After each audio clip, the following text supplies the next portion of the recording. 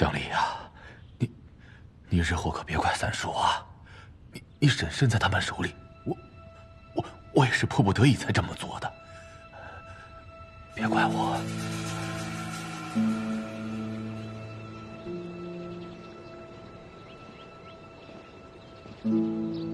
被他气疯了吗？我没有动他半根手指头。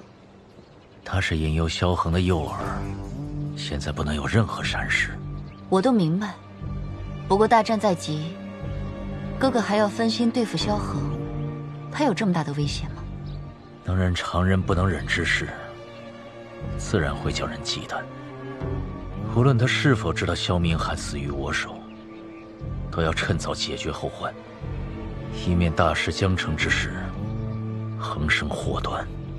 放心，萧恒若是来，我定让他走不出公主府。如此就好，我先回去准备晚上的事，你莫要再让我失望了。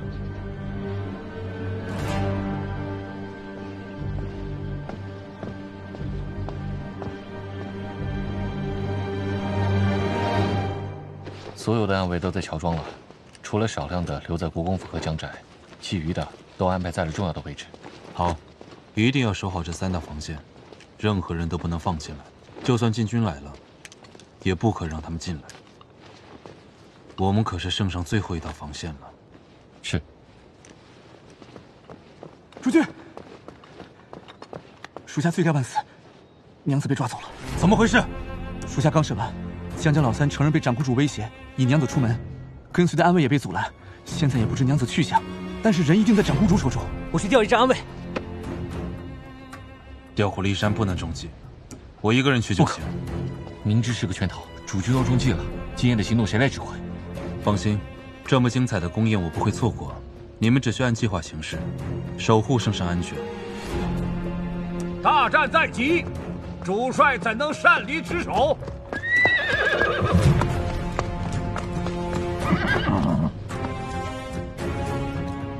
孙媳妇，我去救。怎么，爷爷还不如孙子吗？小心了。是。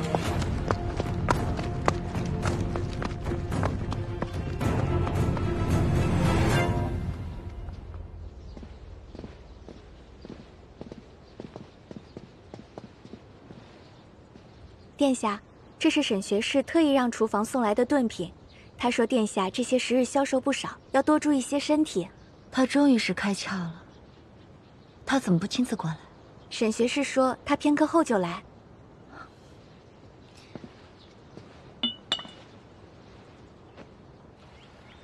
长公主让我来提人，把门打开。是。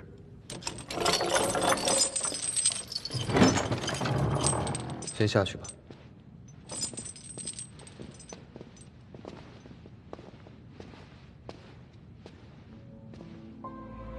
你来做什么？你之前问我是不是要杀你第2回，现在来告诉你答案。你要救我？是。我要带你走。婉宁真的很惨，一心错付给你。是他害的我。他害你什么了？这一切都是你自己选择的。你怕死，怕失去前途，怕失去你的母亲和妹妹。我可以理解，只要你告诉我，我一定不会强留在你身边。可是我不明白，你为什么会亲手杀我？我是被逼的，被他婉宁逼的。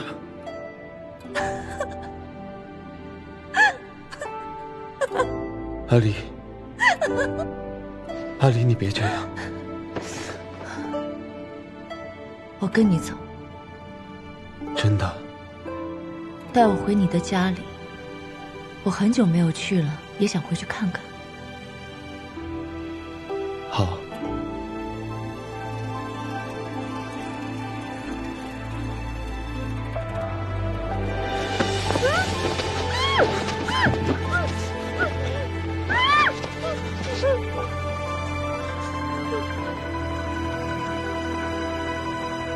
阿离，睡吧。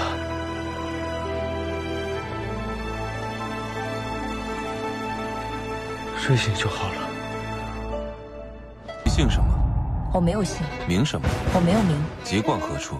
青城山上，孤魂野鬼。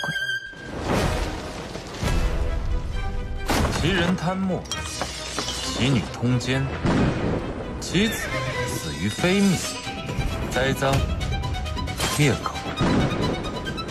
挺毒的。这出戏你可曾听过？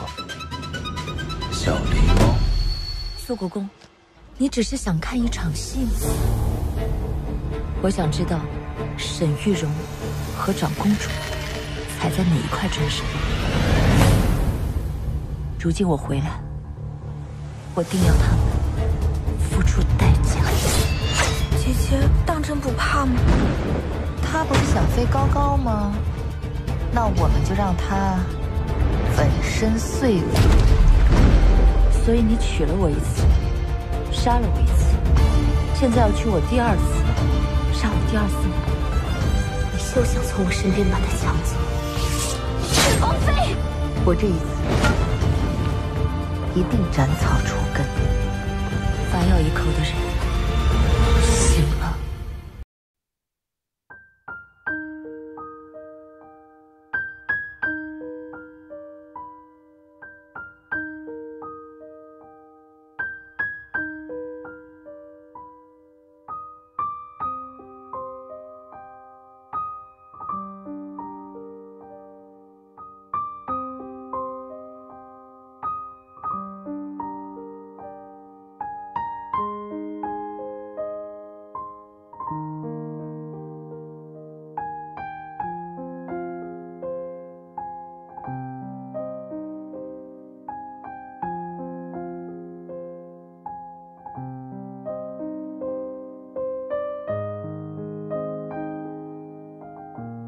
你知不知道？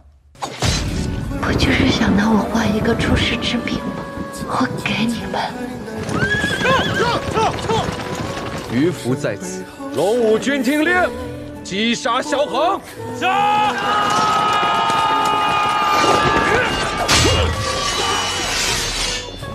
若是挡不住罗武军，他们很快就会追到国公府。我能挡住。主君，我随你一起。所有人听令，先护圣上，走，驾！萧恒，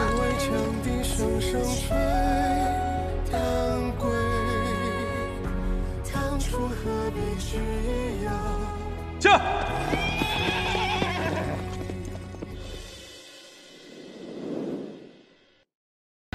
你是何人？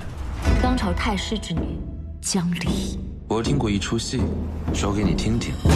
这沈庄元郎的娘子与人通奸，不料在青城山遇难。沈学士的亡妻和姜二娘子长得一模一样。你到底知道什么？你觉得呢？我和你之间，从一开始，我利用你回到姜家，你便一直在观察，表面上助我碎尸夺魁，背后便一直借我揪杀李氏一门。阿离不仅懂戏，还会做戏。姜梨想活，你不入我的局，我根本活不久。姜梨，你是不是入戏了？为了完成我们的宏图大业，棋子不能再留了。我知道，你一手担着江山重任，一手要顾及我的安危。如今，我自愿入你的局，我不是负累，我想帮你，我把我的命给你，你继续下我这颗人命棋。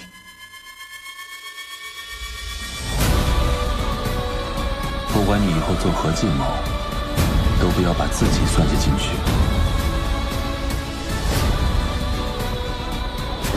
这一次，由我做你的棋子，看我为你杀下这一局。你我之间，殊途同归。这倒是一出好戏。